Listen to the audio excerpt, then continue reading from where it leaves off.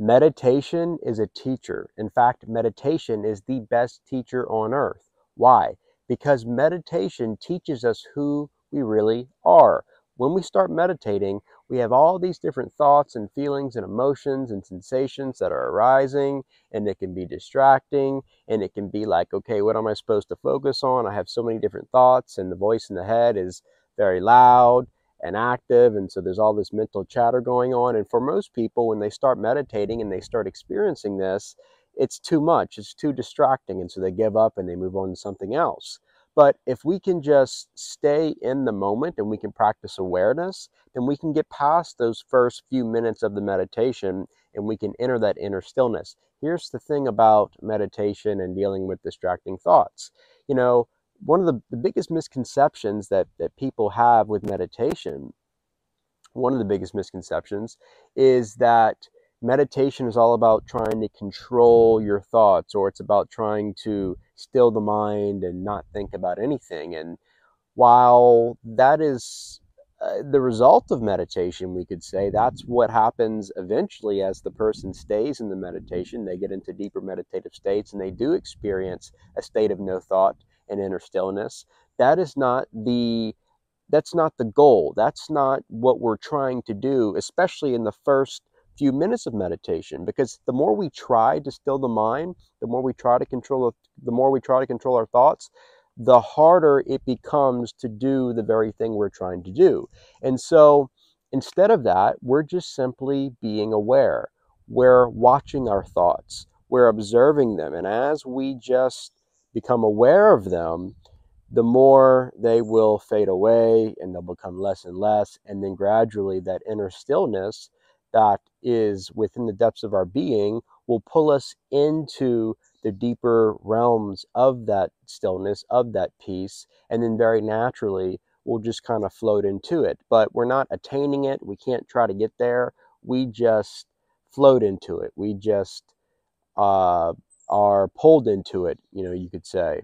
But what the mind is trying to do during this time is the mind is trying to grab at our attention. The mind is trying to distract us.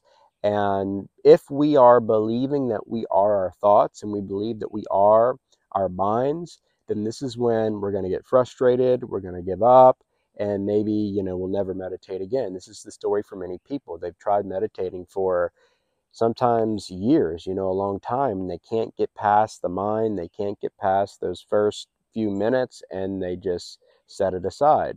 But the truth about it is we don't have to give up. We don't have to set it aside. We don't have to quit, because it's a lot simpler than what the mind is making it. And so we are just simply being aware. We're witnessing, we're observing for those first few minutes. We're having this posture of just letting go, letting the energy, letting the thoughts and emotions flow through us. And then, like I said, the more we do that, the more the thoughts and the emotions and the different ideas and distractions will just kind of fade away. And so it's like looking at clouds in the sky. You could compare the clouds to thoughts. You just watch the thoughts, you watch the clouds do their thing. They come, they hang out for a little while, and then they go, they pass on. And that's the nature of everything that we can observe.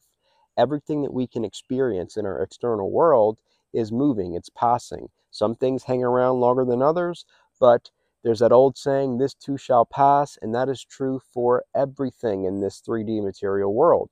And so when you're in your meditation and you're just sitting back and you're watching your thoughts, the thoughts are passing, they're coming, some are staying longer than others, but the more we detach, the more we just observe, the more the light of our awareness shines into the thoughts, into the feelings, into the emotions, the more they pass and the more they flow. And so all of our thoughts are just energy, and the natural tendency of energy is to flow, is to move. But when we become attached to a thought, when we identify with a thought, when we become obsessed with a thought, then we grab onto it, and unknowingly we're actually giving that thought power, we're giving it fuel, and that's when it controls our lives, that's when it overtakes our lives, and that creates a blockage in the energy flow, and then that's what eventually leads to some kind of negative external manifestation, and we experience things like anxiety and fear and worry and insecurity and all these other things. Why? Because there's an energy blockage, and that's the negative external manifestation.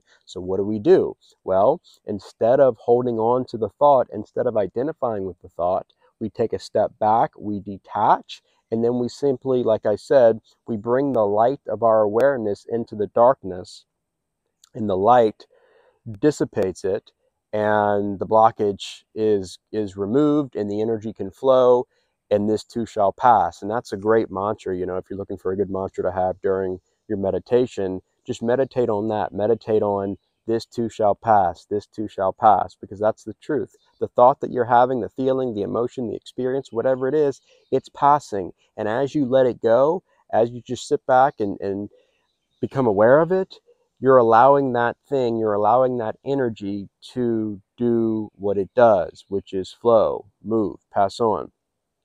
So when we do start meditating and we start practicing this, and we're just, like I said, we're watching our thoughts like we would watch clouds pass in the sky, or like we would watch leaves pass down a stream, what we start to notice is, and this is where the teaching aspect comes in, what we start to notice is, okay, if I can observe my thoughts, if I can watch my thoughts, then what does this mean? This means that I am not my thoughts, because if I can observe something as an object, then that means I am not the object. I'm the subject, and the subject cannot be the object, and the object cannot be the subject. So if you can observe it, if you can witness it, you are not that thing. And so what you discover in meditation is that you are watching your thoughts. There's the you, but then there's the you behind the you that's aware, that's watching, that's observing all these different thoughts and feelings and emotions that are arising in your awareness. And you are the one, you are not the thoughts, you are the one that's aware of the thoughts. You are the one behind the mind. And this awareness behind the mind is beautiful. It's stillness, it's this space of just pure peace, and it's non-judgment, it's not judgmental, it's just pure witness, it's just observing, it's just watching, it's just looking. And so when you are observing, when you are witnessing, what you'll notice about the witness is that it's not trying to change the thoughts. It's not trying to edit the thoughts. It's not judging the thoughts. It's just witnessing with full acceptance. And that full acceptance, the light of that love and acceptance and awareness, is dissipating the darkness that's surrounding the negative energy or whatever it is that is blocking the flow within us. And so it all goes back to the witness. But if we are identifying with thoughts, if we are identifying with our past or with the ego or the egoic tendencies and all the things, all the conditioning, then we're going to be unaware of who we really are, which is not our thoughts, not our feelings, not our emotions, not what so-and-so said about us, not what we were told that we have to be, but the pure space, the pure awareness, the pure consciousness that's behind all of that. That is who we really are. That is the witness. The witness never changes. The witness is constant. It's that sense of I amness. It's that sense of pure isness. Now, what's really amazing is, I like to compare the witness to the sky behind the clouds. And so you have the clouds, and the clouds would represent thoughts that are coming and going, they're passing. But then the sky behind the clouds is always the same. It never changes. And it's just this pure empty space. It's infinite, it's eternal, it's beyond time. It's just pure isness. That's the witness. The witness is that space behind the clouds, behind the thoughts, that's just observing, and it's detached from everything. And that fundamentally is what you are. You are the awareness that is observing everything that you're experiencing. And again, if you're observing it, if you're witnessing it, then that thing that you're observing or witnessing cannot be you. And this is liberating. Why? Because all of a sudden, what you realize is that You don't have to be controlled by any kind of thought, by any kind of emotion. If it's a positive thought, if it's a positive feeling or emotion or whatever it is, you can enjoy it as the witness. You can experience it for a time, but you know whether it's a doesn't matter if it's a positive or a negative thought or experience, it's passing. So you learn to live from this place of letting go and detachment. And instead of seeking peace and joy and satisfaction and fulfillment in all these external things and all these external objects and thoughts and experiences, you start to realize with the witness that peace and joy and fulfillment and satisfaction that you've been looking for, that you've been searching for, is actually inherent to your being. And the only way to actually experience joy beyond measure and peace that surpasses all understanding is not by a passing experience or not by a thought that's temporary, but it's by knowing the truth of your being as pure consciousness, as infinite, as eternal, as divine, because that is the deepest truth of your being. And so that is what you learn, that's what you discover. And you know, the thing about the witness is the witness shows you that in the present moment you can be fulfilled. And the idea of some kind of thought or some kind of, like I said, external experience that's passing, the idea that that thing, that object out there is going to give you the peace that you're looking for, is false. It's an illusion because it's passing. And if it's passing, then how can it give you eternal peace? How can it give you eternal joy or eternal fulfillment? It can't. The only thing that can give you eternal peace or joy or fulfillment is what is eternal. And what is eternal? The I amness, the deepest truth of your being, which is just pure awareness. And it's beyond time, and it's beyond space, and it's beyond the body, and beyond the mind, and beyond the ego. It's really synonymous with the present moment. It's the eternal now. And this is where the witness is. The witness is rooted and grounded right here, right now. And so if you're in the mind, if you're in the analytical thinking mind and you're, attached to all these different thoughts of the past and of the future, that is where the majority of shame and guilt and anxiety and fear come from. We're living in these realities that don't really exist. They're subjective. They're in our minds. They're not the objective truth of the eternal now, of the present moment, which is really all that is. So this is what happens when we're living in our headspace and we're unaware of the present moment and we're unaware of who we really are behind the mind, beyond all the thoughts and feelings and emotions that are coming and going. All those things are temporary, but there is something that, and it's not even a thing, but I'm just saying that is eternal, and that is the witness. That is what is watching. That is the truth of your being, which is eternal and infinite and divine. So this is what meditation teaches us. Meditation shows us who we really are, and in awakening to who we really are is the key to ego transcendence, because the ego is a mental construct. It's an illusion. It's just another thing that the mind is doing. And so you can't transcend the ego. You can't fight the ego off, because that would be like shadow boxing. That would be trying to fight something off that isn't there. But in discovering who you really are, the light of your true self starts to shine, and the darkness of the ego, and I don't mean darkness like in a negative way. I'm not saying the ego is necessarily bad, because it's not good or bad. It's neutral, you could say, I guess. But the light of consciousness, the light of the witness, the light of pure awareness starts to shine, and the ego dissipates into the illusion that it is. And so it's like, does darkness really exist in a room? Well, I don't know. You turn on the light, and what happens? The darkness goes away. But does darkness exist, or is darkness just the absence of light? So think about that. With the true self has been compared in a symbolic way to light. So as we awaken to the truth of our being behind all the different things, all the different egoic tendencies and thoughts and feelings and emotions, That is a light that turns on, or a light that we become aware of, that's always on, but we're just becoming aware of it. We're becoming um, aware of the presence of it. Then all of a sudden, that is when true ego transcendence happens without even trying to transcend the ego, because we're just aware of who we are now, and that light is leading the way, and that light causes anything in our lives that isn't real, that is illusory, to dissipate. Okay, so that's how it happens.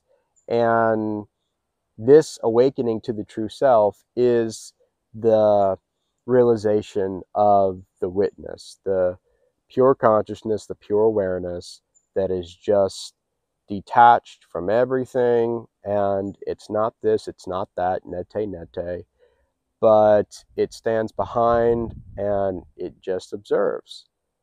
And it's totally content, it's totally fulfilled, it's just pure isness. And it's free. You don't have to attain it. You don't have to achieve it. You don't have to earn it. It's not a religion. It's not something that you have to believe in. It's the deepest truth of your being. It's always been true. It's inherent. So it's just about realizing. It's just about awakening to it. So meditation is what shows us who we really are, and then it allows us to experience who we really are. And that's why I say meditation is the best teacher of all time, because I can't think of really anything else that has done such a amazing job at this for thousands of years. And meditation is, it can start off as a practice, as something that you're doing for 20 minutes or something, 15 minutes a day. But then the more you meditate, the more you realize that meditation is so much more than just a practice or just something that you do in the mornings. No, meditation is a way of life. It's a lifestyle. So, and a lot of people think that meditation is an escape from life. It's not that at all. It's actually the opposite. Meditation is not an escape from life. It's preparation for life. That's what Thich Nhat Hanh said. It's a teacher for life. It's training us how to live. And so we're not escaping anything. No, we're actually learning how to live fully in the present moment, which is what life is all about.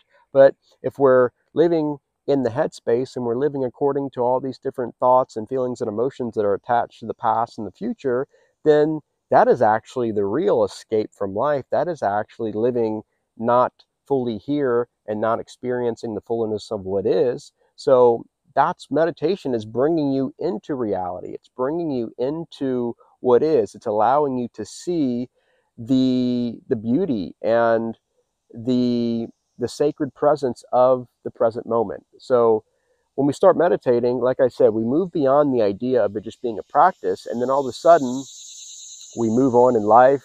We go about our day after we practice meditation at some point, like in the mornings, and we realize, hey, this is actually training for life. And so you start experiencing stuff in your life, situations, circumstances come up, and instead of being attached, instead of allowing these external things to control us, there's this presence, there's this grace, and we fall back into the witness, just like we would in meditation during a practice.